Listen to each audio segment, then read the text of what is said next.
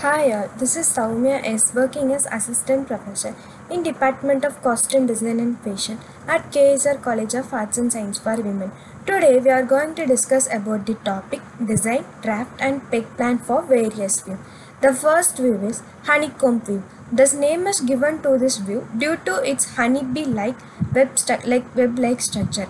It makes rigid and hollow structure which finally give a cell-like appearance. In this view, both warp and weft threads move freely on both sides, which coupled with the rough substructure. Huckleback view. This view is largely used for cotton towel and linen cloth. A heavy serviceable toweling made with slacky twisted filling yarns to aid absorption. It has longer floats in two quadrants, which makes them more moisture absorbent, so employed in towels. Mac Lino view. A lino view is a locking type in which two or more warp yarns cross over each other and interlace with one or more filling yarns. It is used primarily to prevent shifting of yarns in open fabric. Extra warp view. In addition to the original texture of the yarn, an additional set of warp yarn or weft yarn is used in the fabric, which enhances the texture of the garment. If the extra yarn is used in the fabric as a warp yarn design, the design is called extra warp design. The color of this extra yarn is usually glossy so that it is clearly visible on a texture of the fabric. Extra warp view. In an extra weft structure, one weft yarn is used to weave a ground cloth and an additional weft is inserted at intervals to create a decorative pattern on the surface of the cloth. The ground cloth is usually with a simple structure such as plain or twill view to enhance the extra weft, but other structures can be used.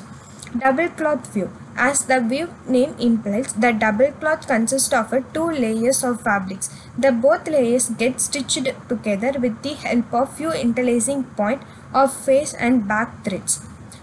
Types of double cloth view. Self-stitched double cloth views are. There are two types of stitching method used in self-stitched double cloth. 1. By raising back end on face peak. 2. Lowering face in on back peak. 3. Combined stitching. 4. Stitching by extra thread. 5. Stitching by thread changing. 6. Stitching by making single layer and double layers in the cloth. Properties of double cloth. When the weaver fails to achieve required fabric GSM, the double cloth fabric helps to improve fabric GSM. The double cloth view helps to achieve required air permeability without compromising with fabric GSM. The double cloth view gets useful where both fabric sides are used. Weaver can construct a fabric having two different colors in face and back side. Creep view. The creep view has broken surface. It has low lusher, one series of warp and one series of weft, and get used to construct a creep view. It is very popular view. Creep view construction method. The method of construction of creep view are given below. Satin based creep view by reversing small tubs, creep view by combining plain and floating view, creep view by superimposition.